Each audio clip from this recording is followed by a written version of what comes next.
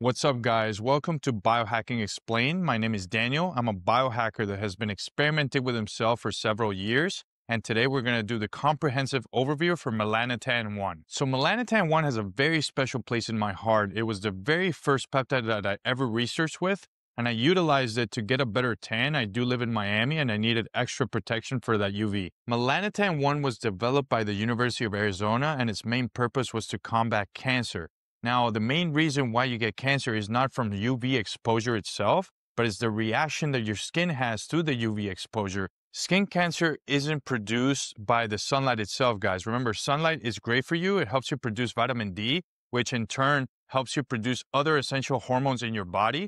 Skin cancer is developed by prolonged exposure of UV, that it reacts with your epidermis and it creates a burning sensation, therefore creating skin cancer later on during your life. This is a huge problem for people that have fair skin, especially if you live near the equator. That's why if you have more melanin in your body, you have a lower chance for you to burn and get skin cancer later on. Melanotan 1 was developed as an analog for alpha MSH, which is melanocyte stimulating hormone. This will allow you to produce more melanin. Therefore, you would get a tan in 30 minutes that you would otherwise get if you were getting exposure of 5 or 6 hours in the sun.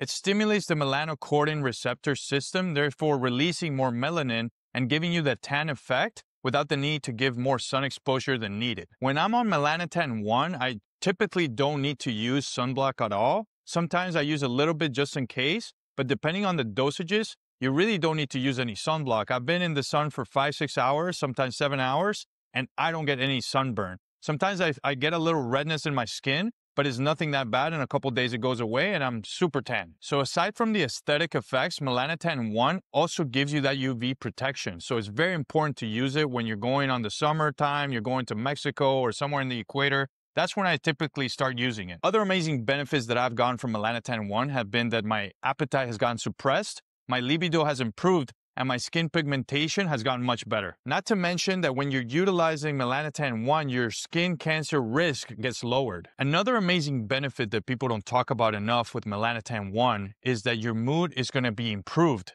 Since you're able to expose yourself to the sun for longer, your mood is going to be much better and the seasonal affective disorders are going to be to a minimal.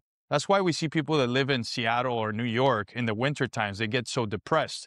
You're going to be able to mitigate that. So I know I've been talking about all the positive things of Melanotan 1, but what are the side effects? Let's talk about that now. So with Melanotan 1, you could experience a little bit of flushing. This would happen after the injection. It would last about 5 to 10 minutes. Also, depending on the dose, if you do a higher dose than you should, you are going to experience a little bit of nausea. That's why it's so important with this peptide to start low and titrate up. You don't want to get too nauseated and then never want to use Melanotan 1 again, right? So another thing you got to keep in mind, guys, is that if you use Melanotan 1, there is a chance that you will be permanently darker. So if you have olive skin and you like the color of your skin, this might not be for you. This happened to me when I used it.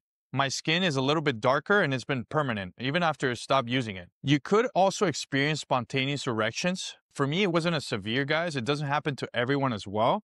It was way more severe with Melanotan 2. That's why I enjoy Melanotan 1 way more. And also, the tan is much nicer.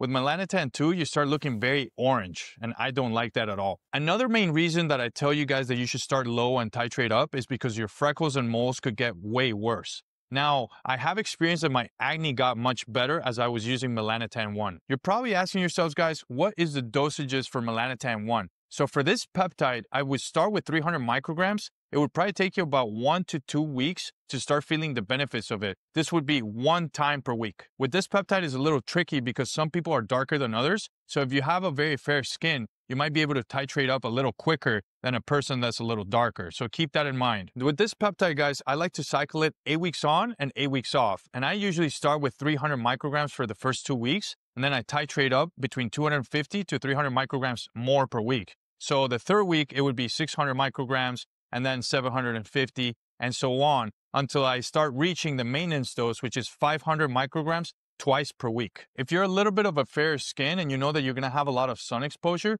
you can go upwards of 1 milligram twice per week. So what can you stack Melanotan 1 with? Usually what I do is I stack it with GH peptides. So like ipamorelin, tesamorelin, CJC, things like that, because they're going to give you a youthful look. that skin glow that GH Peptides gives you is going to work synergistic with Melanotan 1. Another great stack that you could use Melanotan 1 with would be GHKCU, BPC 157, TB 500, and KPV, otherwise known as the Glow Blend or the Glow Blend. This is going to work synergistic with each other. It's going to help your skin look more glowy and more plump. The main reason that the Glow and Glow Blend works so well with Melanotan 1 is because it's going to help you with that skin recovery. So any type of skin damage that you have, it's going to help you turn over that damage very quickly. I would also utilize GHKCU as a topical formula if you want to use it in your face. If you're trying to remove wrinkles and dark spots in your face, I would also utilize a GHKCU cream. This concludes our comprehensive overview of Melanotan 1.